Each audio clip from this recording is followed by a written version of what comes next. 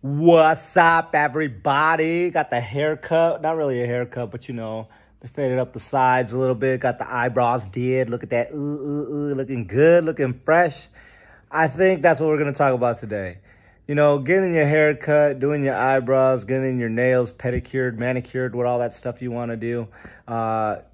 It's good because I think it's good for the soul at the end of the day. It's not that you're trying to show off or be like some real hot, good looking person or anything like that. You're just trying to, what they say is look good, feel good, right? So I think everyone out there should try their best to look good in their own way. If you want to dye your hair freaking purple and blue and orange and green, do it. If that makes you feel good, hey, by all means do it, right?